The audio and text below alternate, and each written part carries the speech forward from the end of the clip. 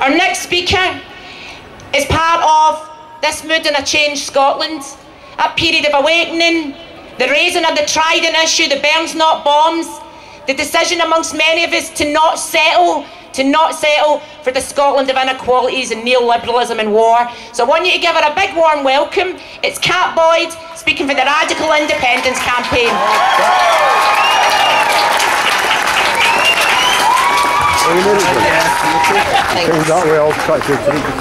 I'd like to start by saying thank you to Scrap Trident for organising this today and for inviting me to speak. I feel really proud and privileged to be speaking on behalf of the Radical Independence Campaign today, especially here in George Square in Glasgow, because we've got a strong and proud tradition in this square for standing up for what's right.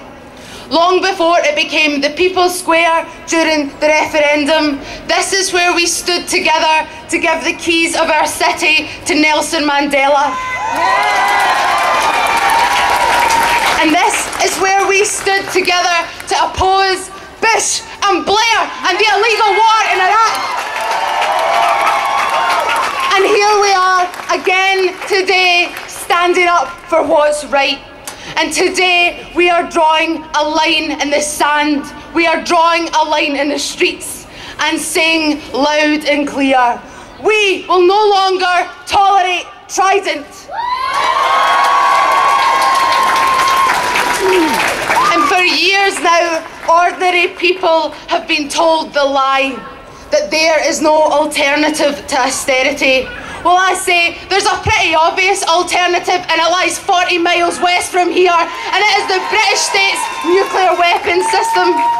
And if you were to travel out to Faz Lane from George Square today, you'd go through Clydebank, where the job centre has the highest level of benefit sanctions in the UK. You would pass through empty industrial spaces that were once the beating heart of a proud community, and you would pass by queues for food banks. Trident is a symbol of Britain's failure. It's economic failure, where successive governments have cared more about providing a space for their nuclear weapons than providing shelter for their citizens. And we're told that Trident is about security. Well, I'll never let any politician tell me Trident keeps us safe, because what we need protected from is a Westminster government intent on destroying the welfare state and privatising the NHS. What will keep ordinary people safe is a decent social settlement that does not discriminate or stigmatise. But of course, this isn't just about the economic argument. This is about the UK's role on the international stage. And the truth is, Britain has been a bad global citizen. From empire to illegal war, to the UK-US alliance, to the backing of dictatorships in Chile and Saudi Arabia, to its support for apartheid states. Trident is a symbol of all of these things, of a state committed to military spending over public spending, of war over welfare, of bombs over Bairns. But now, with the upcoming election, we have a renewed opportunity to challenge the cross-party consensus at Westminster that says Trident is necessary. Those of us in the Radical Independence Campaign, we have pledged, like Ollie here today, to fight until Trident is decommissioned, until it is a relic like the political system it represents.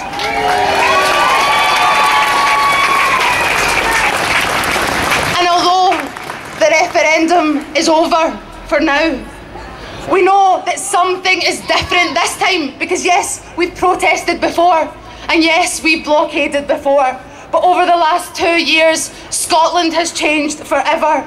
And those of us here today who stand for peace and justice and not for war, we are closer than we ever have been to winning.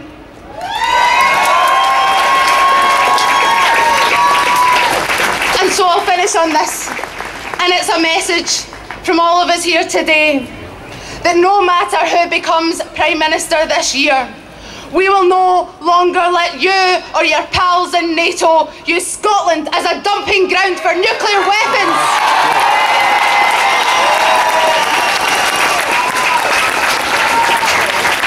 And more than that, if you dare to move Trident to any other part of these aisles, we'll go protest it there, and you'll lose there too. We don't want Trident in Scotland's waters, and we don't want it in anybody else's either. If Thursday night's TV debate is anything to go by, the days of the militaristic macho culture of UK politics is over.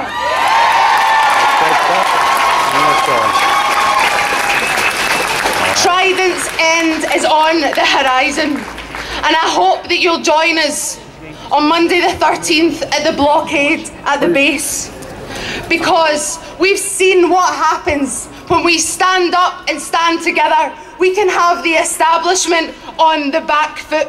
And so today, like so many times before, we are standing together by that one demand, closer to victory than we've ever been. Scrap Trident! Yes.